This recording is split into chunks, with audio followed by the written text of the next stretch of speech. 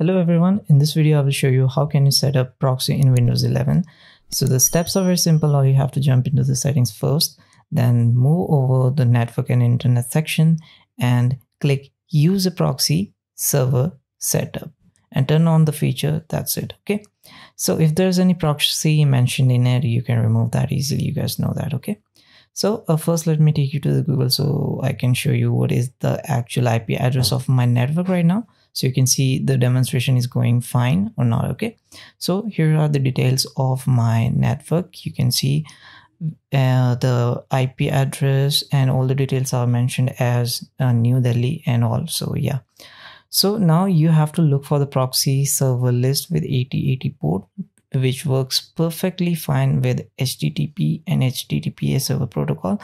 So do not try any other port mentioned in it, because that is rest of the other ports are designed for VPN. Okay, so you can see here I have a simple one, so I'm just going to go with this one, which provides free proxy list. This is called a free proxy. You can go with any desired proxy server if you have in your mind. Okay, so just for the demonstration I'm going to pick any one from this list. So let's see. So you can see all the details like a very basic uptime, country, anonymity level, ping, MS and all. So yeah, this is all we have here. So this one seems to have a better uptime and speed. So let's go with this one. I'm just going to copy this simply over and copying and pasting it over the settings of proxy.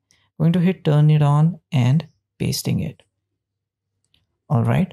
And going to let the port 8080 as default, as I would like to go with this one. As I told you, this works perfectly fine. Rest are the designed for, a VPN kind of configuration. Okay, so 80 and 8080 is going to work fine. And let's refresh this time and let's see if we have the updated results or not. So yes, you can see we have the updated results.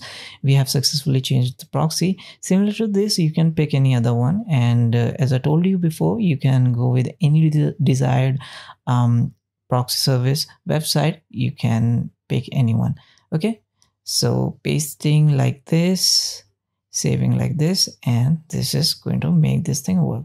So this is how, this is just a kid like of thing. I had no topic to make a video about, so I thought this would be a good one.